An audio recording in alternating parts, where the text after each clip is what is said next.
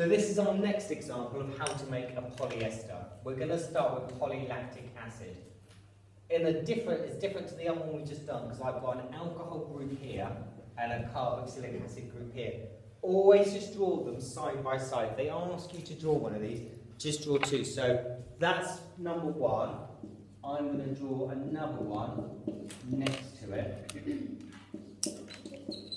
like so.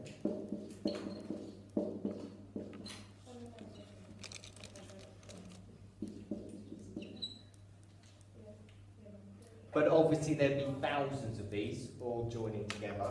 So it's that guy plus that guy. How is it going to join up together? The OH Yep. there and the H on the second one. Yep, so that OH and that H are going to go off to make water. And that OH and that H are going to go off to make water as well. So to draw the polymer, line O,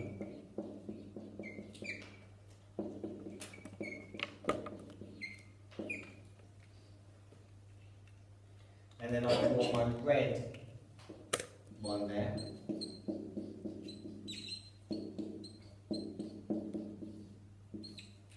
Like so.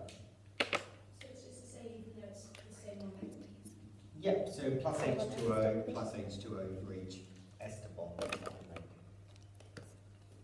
So I've got my bonds being extended like so.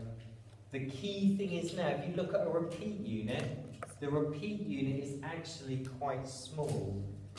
That there is one repeat unit because I'm using just one monomer.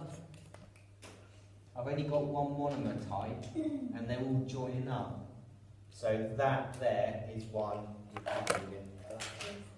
Right, so here's an example for you to go. Somebody get me some paper. So, butane. I'd like you to draw the polymer that you make from... Can we do nylon? No, because that's a polyamide. We're going to do that next time. So we need to draw another one next to it and then make it into a polymer. Oh, well, that's one. That's my diacid. And I'd like you to join it up with this. Do we need to do colours or can we just do it? You can just do it with one colour, Can I borrow some paper? like so. Give it a I go. need more than one. Can you draw? You can just draw one repeat unit if you like. So how do you know which OH and H goes? It doesn't matter. Doesn't matter which So one just you like make, that. you get the same. Okay, so this is what it looks like. So you've got C double bond O, CH to CH to C double bond O, CH2 going on there, and then it ends with an O there, which means it goes there, like so. And if this was the case, it would actually be two H2O that are actually eliminated for this one.